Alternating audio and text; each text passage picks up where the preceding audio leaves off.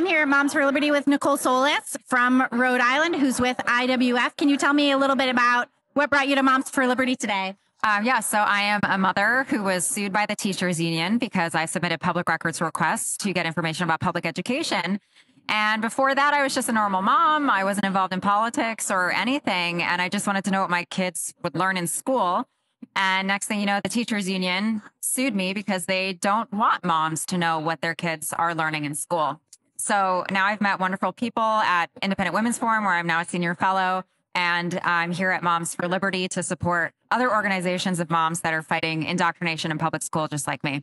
I've talked to a lot of protesters who are upset with Moms for Liberty over alleged book bans. And I know you have spoken out against some of the really graphic books that have been in schools. What would you say to those protesters who are claiming that Moms for Liberty and the book, this alleged book ban is anti-gay, anti-Black, and all of that?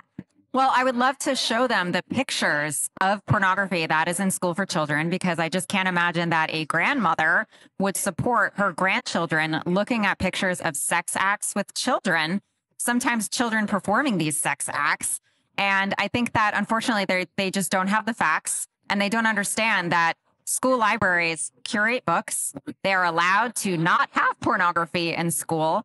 And it is not a book ban, because you can get the books anywhere else in America. If you really want to show your children a blowjob, can I say that on your show? Okay. You can go buy the book yourself, but it should not be tax funded. And mothers and parents and taxpayers all have a right to object to pornography in school. And this is not an extreme position. The extreme position is that we must give our children pornography, or else you're a book banner. That is absolutely absurd. Where do you think that these protesters are getting the idea that the books that are being asked to be removed from curriculum are actually wholesome and good books? They're getting it from propagandized media that says that if you disagree with pornography in school, that you are somehow anti-LGBT or a bigot. There's plenty of pornography in these schools that is also heterosexual. However, the vast majority is from the LGBT, content area. And they're saying that, oh, you have to be looking at pornography in order to understand how LGBT people have romantic relationships. But really what's going on is they're dehumanizing kids who are going to grow up to be gay, because you're essentially telling them that you should be looking at pornography because you need that. And every child should be treated with respect. They should not be exposed to pornography in school. It doesn't matter if you're gay or straight.